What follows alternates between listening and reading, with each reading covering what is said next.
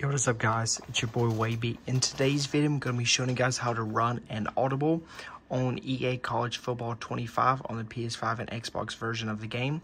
So, you can select your play and everything, and then after you select your play, before you snap it, you guys can choose between different Audibles that you guys want to run. So you guys can, do different things to throw off your opponent if they're not expecting it. So what you guys have to do is just press the square button like this, or the X button on Xbox, and you guys can see your Audibles.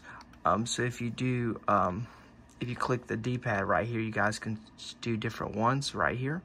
And you guys can then, once you select, the specific one you want, you guys can then select with these. Like, for example, you could reset it or you can flip it as well. Like, if you flip it, it will go like the other way, for example.